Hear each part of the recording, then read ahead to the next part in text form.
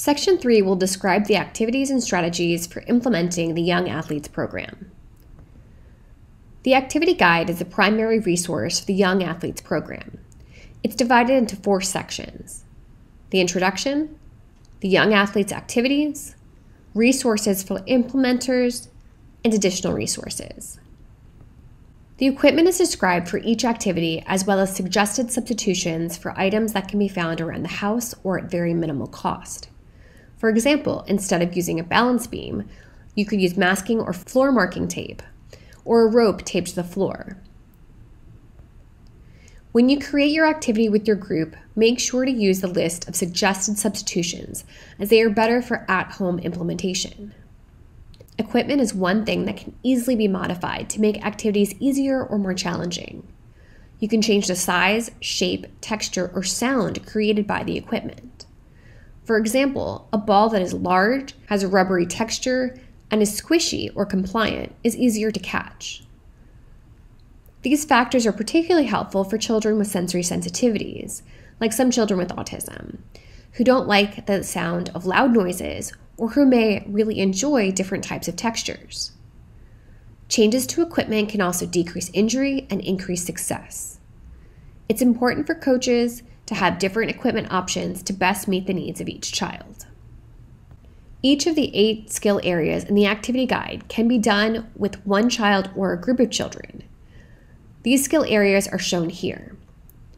Within each skill area, activities are listed in order of difficulty, starting first with the easiest skills and progressing to harder skills. The order of the skill modules follows normal motor development, where basic skills are practiced before advancing to more complex skills. There is no timeline or order that you have to follow with the activities.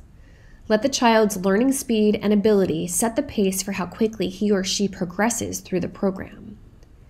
It's okay to take a step back and practice skills in a previous module if a child has not mastered those skills or needs to refresh the skills. The key is to adapt the skills to the needs of each child or the children in the program. Through the Young Athletes activities, health and fitness can be taught in a fun and engaging way. Developing healthy habits starts at an early age and will bring lifelong benefits. There are health and fitness lessons built into the activity guide, and there is a section in the guide with additional healthy play ideas. Children in the program are encouraged to eat healthy snacks and drink water. Parents are encouraged to talk about healthy habits at home as well. One example of healthy play activities is the musical markers game. This is a kind of musical chairs in which children walk, run, dance, or do other movements, and when the music stops, they have to find a floor marker to stand on. The healthy play can take the form of floor markers with fruits or vegetables. And when the music stops, the child needs to stand on one of these healthy foods and name a healthy snack. Motor skills are not the only thing that's learned during the Young Athletes program. Coaches can also emphasize colors, numbers, letters, and shapes into the different activities to promote cognitive development. For example, children can say the color of the colored floor markers during the rock hop game, or count the number of times they catch a scarf during the scarf game. Here's an example of the activity terminology used in the activity guide and on other materials from the program. The following categories of information may be provided for each activity. Group play provides activity variations for children to play together. Healthy play includes variations that teaches about nutrition or fitness. Optional activity describes another activity that uses equipment that's not part of the primary equipment list, but practices similar skills. Tips for Observation provides ideas to support coaches, volunteers, and parents leading the program. Equipment Needs provides a list of the equipment for that activity. It is essential that coaches understand each activity and watch the videos provided online. Volunteers and other facilitators should also read the activity guide or curriculum and watch the videos to become knowledgeable about assisting the tasks. Young Athletes is one of the most comprehensive and free programs available, and the videos are an incredible resource. Now we will transition to talk about each of the skill areas briefly. The first module is called Foundational Skills. Foundational skills helps children become aware of how their bodies move in relationship to their surroundings. It teaches basic health and fitness skills. Here is an example of the instructions for the activity, Tunnels and Bridges. In this activity, the children and adults make tunnels by touching the ground with their hands and feet with their hips in the air. The other children crawl through the tunnels. To make a bridge, the children and adults get down on hands and knees, and the other children try to climb over the bridges. The second skill module is walking and running. Walking and running skills enable children to explore their environment and are part of all recreational activities, sports, and learning experiences. Here is an example of the side-stepping activity. In this activity, children will face forward and step to the right or left onto different floor markers. Healthy play could be incorporated by using pictures of fruits or veggies as floor markers. The children can say the name of their favorite fruit or veggie when he or she steps on that picture.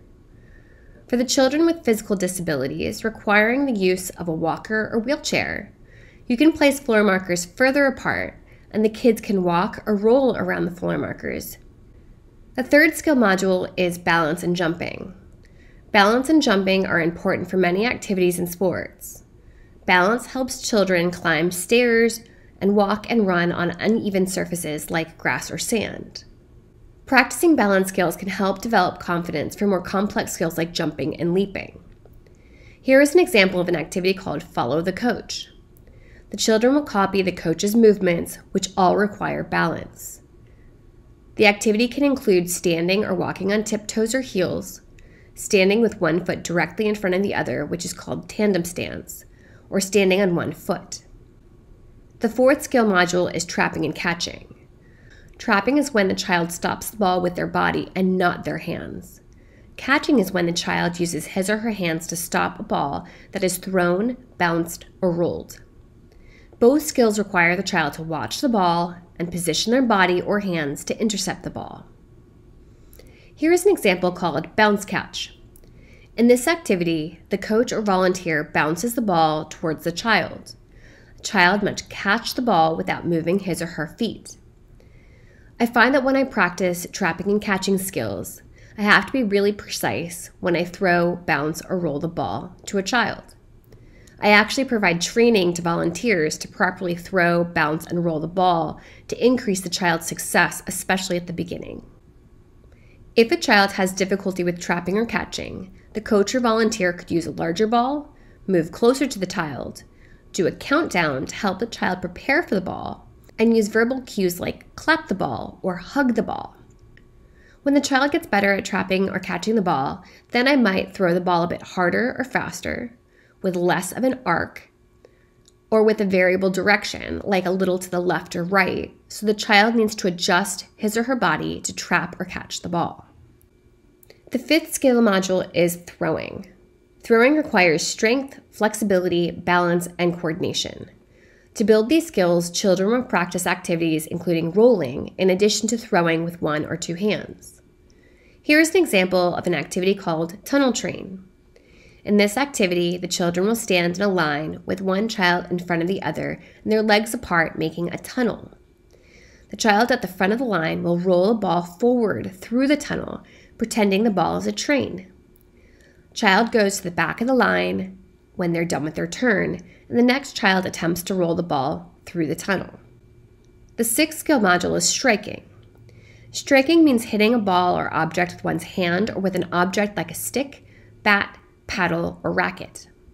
Striking is needed for tennis, golf, softball, volleyball, and floorball. Here is an example of an activity called beginning floorball. In this activity, a ball is placed on the ground. The child will hold a dowel and stand sideways facing the ball. The child will strike the ball with the dowel with the thumbs pointing down, like in hockey or in golf. Different household objects can be substituted if the coach or parent does not have a wooden dowel or ball. For example, my daughter has a little kids mop and broom set. She could use the broom to strike one of her small stuffed animals. The seventh skill module is kicking. Kicking describes when an object is hit with a foot and requires eye-foot coordination and balance. Here's an example of an activity called passing practice. In this activity, the children stand in a circle and are encouraged to kick a ball to each other. To make the activity easier, you can use a larger ball and have the children make a smaller circle so they don't have to use as much force to kick. To make the activity more challenging, you can make the circle larger, requiring further distance and force, and have the children trap the ball before kicking it. The 8th skill module is called Advanced Sport Skills. In this module, children will build upon the skills they learned in the previous skill modules and put them together in a sports context. They will learn about working with teammates and developing strength, power, and coordination. Here is an example of an activity called Pass and Shoot. In this activity, the children will stand in a circle with a hoop in the middle. The children can throw, bounce pass, or pass the ball 3 times so that the third person has to shoot the ball into the hoop. This activity requires that children can throw and trap or catch a ball. They also have to pay attention to their teammates and call attention to a teammate that they would like to pass or throw to. If one of the children is still having difficulties catching, then the ball can be rolled or handed to them instead of thrown. Okay, now that you know about the major components of the Young Athletes program, let's transition and briefly discuss the at-home implementation. Please note that we will cover at-home implementation in more detail towards the end of this class, right before you submit your group activity for review. The basic delivery for the at-home program does not look too different from the other delivery models. The program is recommended to be done a little bit more frequently, at least 3 times per week, with a shorter duration of about 20 to 30 minutes per session. However, the setting and people involved will likely be different from the in-school and in-community delivery models. For example, siblings are encouraged to participate or lead activities. Neighbors and other friends with and without disabilities can also participate. Depending on the setup at home, setting up activities outdoors may provide more space. The goal for the at-home program is for families to play together. It can be run on its own or as a support for an in-school or in-community young athletes program. The program can be done following the activity guide to structured playtime. The program does not have to be quite as structured as the in-school or community programs. Rather, parents can select 2 to 3 activities to practice during each section. I have uploaded the parent activity cards onto Canvas. Each of the pages of the activity cards is a different standalone activity. These activity cards make it really easy for parents to pick a few cards and practice these skills for about 20 to 30 minutes. As mentioned, the at-home program is a great way to continue practicing the skills learned in an in-school or in-community program. Coaches for the other delivery models can share the activities they practice during their sessions to provide support for parents at home in terms of selecting and practicing skills. It's really important that families are empowered to participate and encourage their children to practice at home. Parents should not feel limited by the suggested equipment. Most of the equipment can be replaced with things you can find around the home or purchase for very little cost. Parents can get creative with how the activities are implemented and encouraged to come up with new activities that cater to their child's strengths and difficulties. The goal of this class is to create a repository of activities for parents and community coaches to use that correspond with the existing activities in the Young Athletes program. Parents are encouraged to invite siblings and other children in the community to play. As mentioned, Young Athletes helps increase inclusion of children with disabilities. Inviting other kids in the neighborhood or community to participate gives those kids opportunities to learn about and play with children with disabilities. Parents are encouraged to reach out to other families through the local Special Olympics Family Support Network or through their local Special Olympics programs. Lastly, the goal of the program is to support parents in playing with their children in a fun setting. Okay, this concludes the overview of the Special Olympics Young Athletes program. As I mentioned, in the subsequent lectures, I will build upon this knowledge and help guide you through the different skill modules and the at-home implementation. Again, the goal of this class is that you and your group will be able to create awesome, thoughtful, and useful activities that correspond with the Young Athletes program. Here are some key take-home messages. First, individualization and modification are key to ensuring everyone is successful in the program. Individualization and modification aren't just important for children who are struggling with skills, but are also important for children who are very skillful and need more challenge to stay engaged and continuing developing their skills. Second, all young athletes will learn and perform at different rates. Good coaches let the skills and abilities of the children they work with dictate the pace within and across sessions. Third, family participation and support are critical for success. Again, the goal of this class is to make it as easy as possible for parents to practice at home and have lots of different activities they can choose from that correspond with the skills taught in young athletes. This last point on this slide isn't super relevant for you, since the goal is not for you to become a coach and run your own program at this point. However, this class will give you the skills needed to be amazing volunteers and support people for the Young Athletes program in your community. And if you're interested in becoming a Young Athletes coach, Special Olympics coach for a particular sport, or volunteer for another Special Olympic program, I highly encourage you to do so. There's always a need for great coaches and volunteers. Okay, the quiz for these lectures will be posted on Canvas shortly. The quiz will cover the most important aspects of this program and lecture, including the goals of the program, the basic structure of the program, coach responsibilities, the types of skills developed in the program, and modifications to the program to meet the needs of different children. Please let me know if you have any questions about this lecture or any of the other lectures in this section. Good luck.